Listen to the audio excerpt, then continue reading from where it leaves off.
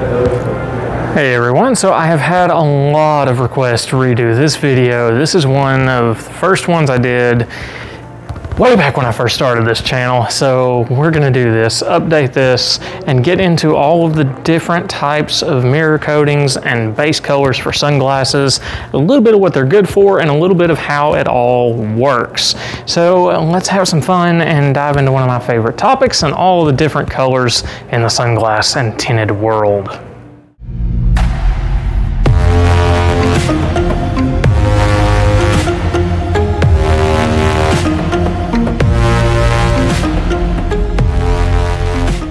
Teaser of the bunch of lenses we'll be going through today, but first, if you would do me a favor and subscribe and follow along, ring the bell for notifications to stay up to date on the latest videos we're doing here.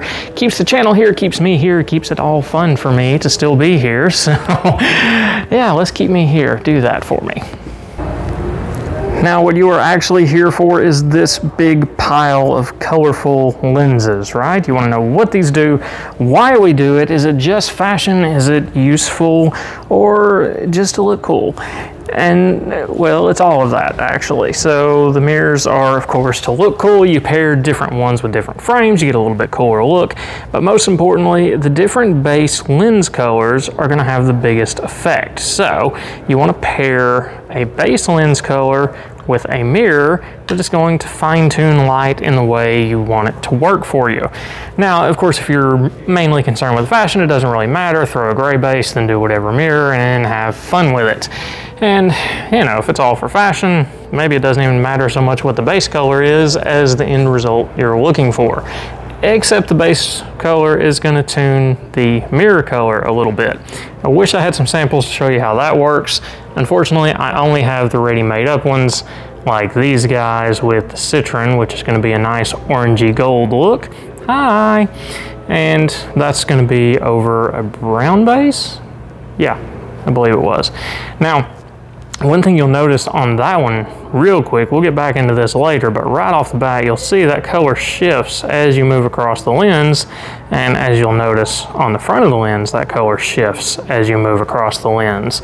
There's a reason for why that happens and why the light changes as you move across it. Like I said, we'll get more into that later. For right now, let's talk base colors. This guy here is your standard gray base. Very color neutral, very easy to wear, works in a lot of different situations. Nice and just darkens things up. And you can see, it doesn't really change the view much. And forgive me, these samples are not AR coated. They're just kind of what they are, but they get the job done. So you can see, just soft, color neutral, nothing too crazy. Darkens things down a bit, easy to wear in a lot of different situations. Then you've got the browns, and they're kind of their own thing because there's so many different versions of brown. This guy here is one that's going to be a pretty traditional. This is your standard run-of-the-mill. This is what you're going to find in a brown. They enhance contrast a little bit, darken things down pretty well, not quite as dark as the grays, but definitely get the job done. Now this one is tuned to be a little bit darker than most browns, so keep that in mind for me. Then as we get back over here, this guy, a little bit softer, a little bit more neutral. This one is tuned for the road, if I remember right. Yeah. So this one's got a little bit more yellow in it, not significantly, but you'll see it does enhance the contrast more. Certainly shifts colors a little bit more because you're blocking out more of that blue spectrum light, which, yeah, more of the blue spectrum light is gone, which is always nice. And then you've got the true, so these are the contrast enhancing browns. This one almost amber, but I wouldn't quite call it amber. It definitely, the camera makes it look more amber than it is in person. But this is going to be your high contrast brown mix. And you can see, really boosts the contrast up. Doesn't do as much for darkening the lens, but it adds a nice, deep, rich contrast to everything. This is going to be the one that makes the greens really pop, and you'll see, yeah, you can see it brings those greens to life almost instantly, even just right here. So that's the one. Golfers, they either love it or hate it because it makes the green very intense. Now, If you're in a highly forested area, that can work against you, and that's why I say golfers love it or hate it. It kind of depends on the field. If you've got a lot of forestation around you and a lot of greens everywhere, it can be a little intense and overwhelming at times. So it's something to keep in mind for that part of it.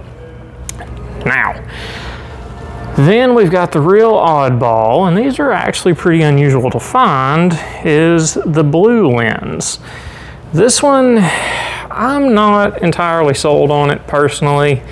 It's a thing, it's cool, they definitely look great. So from a cosmetic standpoint, the blue lenses are nice. I love these in a darker frame, really adds a touch of pop to it. As far as function, you know, I've mentioned before, I think even in the original video for this, I mentioned I am not a big water sports guy. So that's where I'm told these lenses do magic. I will take everyone else's word for it. And you can see, just like the gray, really nice and dark. The blue is going to work a little bit better, and I would imagine it would work better over water where you're surrounded by a lot of blue. But it's not going to block the blue spectrum light as well. In fact, this one, yeah, only 87% of blue light with that particular formulation here. So, well, maybe, there we go. And I'm getting that number from right on the bottom where my thumb's at. So there you go, that. So, you know, I'm really torn on the function of that one. Then the other classic we all know and love, it's been around for ages, kind of an American thing, if anything, and that is the green lenses. Now this one is the green polarized by AO, so it's not going to be as green as, like, say, a vintage green, but it's still nice and green. And you can see what I really love about the greens is you get a nice pop of color without any real spectrum shift. It's still good and dark, still makes reds pop, still makes greens show up. It just adds a little nice touch of color. Doesn't really do anything for contrast, so it's a very neutral in that regard, but another one that, you know, cosmetically, these lenses just look cool. No, the polarized one, not so much. It almost looks like a gray if you don't know that you're looking at a green. So there's that part. It's kind of a letdown for me. I wish I had one of the green non-polarized to show you, but oddly, I don't have any of those laying around right now. They go away quickly. Whether that's good or bad is up to you. But on to what really matters here, and that's going to be what this video is more focused on, the different mirror colors that can be applied over the tops of all of these. Some of these are more fashion-based, and I'm going to give that up to the rose gold and the 14 karat gold. They're a little bit more silvery gold than normal. This one's kind of fun. Okay, I'm gonna stop playing, even though it's fun. On to the task at hand. The different mirror colors and what they do for light. So effectively the way this works, the mirror is applied over the base lens, and we just talked about all the different base colors that were available.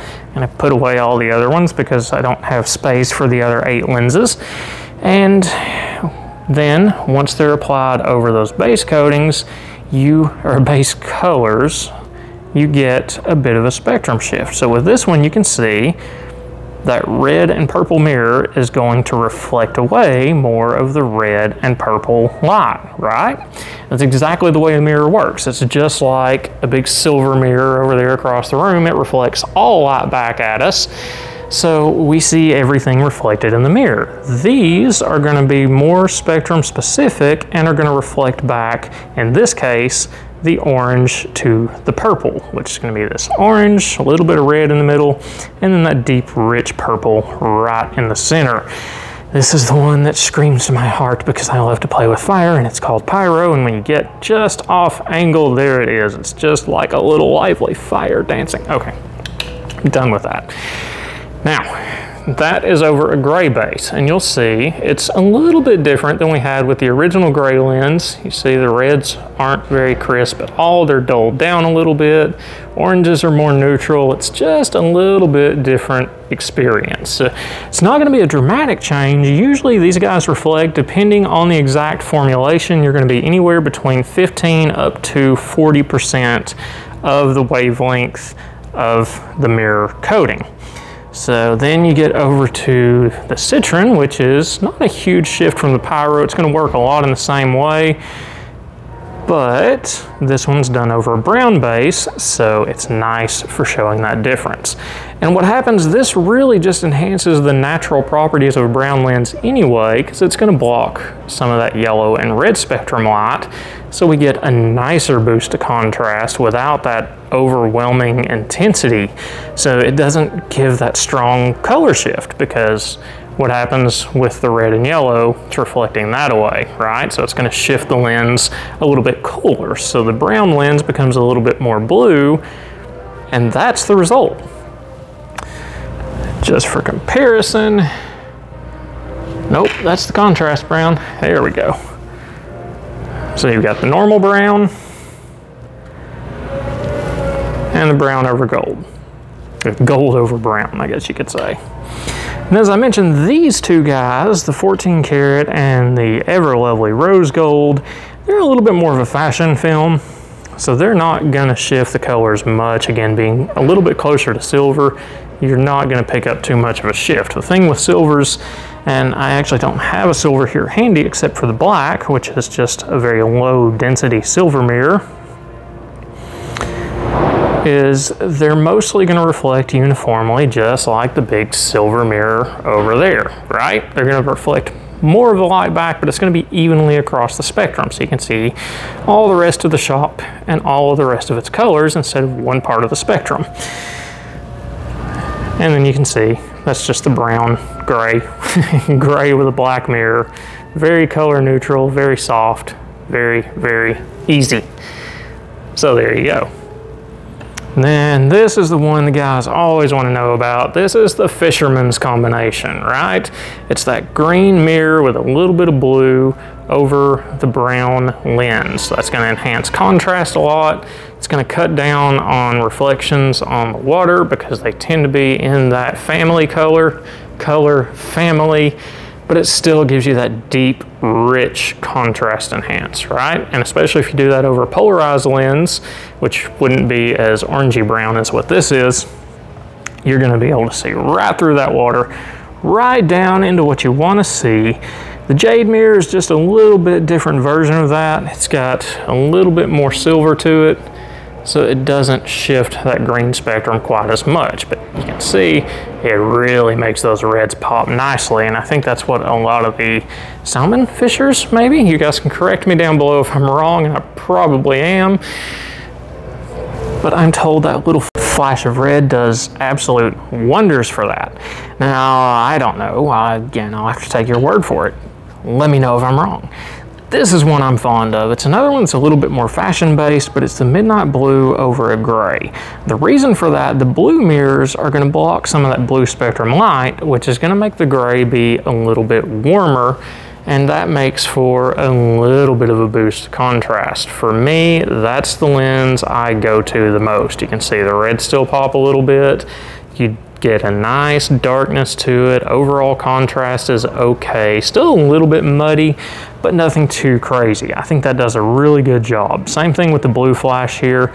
Not as intense in this case because this is going to be one, they're a little bit more in the 12% range. Over a gray base again, so you can see still very much like the midnight blue. Still get a little bit of pop of reds, a little bit of contrast, and nothing really too crazy going on with that one. The violets are a little bit more fun, so they block more of the purple spectrum of light, right? As we've been talking about. So that's going to shift the color again a little bit warmer. These tend to be a little bit more comfortable to wear because, as we know, the purple and violet spectrum light is the light that we don't like, just because it is. So, cosmetically, super cool lens, super pretty, but there you go. We've got a gray base with the purple mirror, and there's that nice, strong warm shift. As I mentioned, it's gonna block a lot of the purple light, a lot of the blue light. You can't quite tell it on this lens. Maybe, yeah, actually the camera picks it up better than my eyes. You can see more of the blue reflection on that versus in person, this is definitely a rich, rich purple instead of blue. So the camera tricks are coming into play on me. Then the lilac, yeah, it's gonna be very similar to these guys. That's a little bit more of of a fashion-based color, so that's still going to shift very silver and overall be very neutral. You can see just over that gray base, we've got a very soft, very easy, you know, still looks like a gray lens. Easy to wear every day, but adds a little bit of spice to it. And we like a little bit of spice, don't we? This guy, kind of the same thing. They call it sapphire. It is just a very soft blue. You know, I've worn some of these before. As far as blues go, I'm not a huge fan. This one is over a brown base, and yeah, that's, as I mentioned, I'm not a huge fan. It really muddies things out. You don't get a nice, pretty color shift. It's just what it is. I don't know. How would you describe that?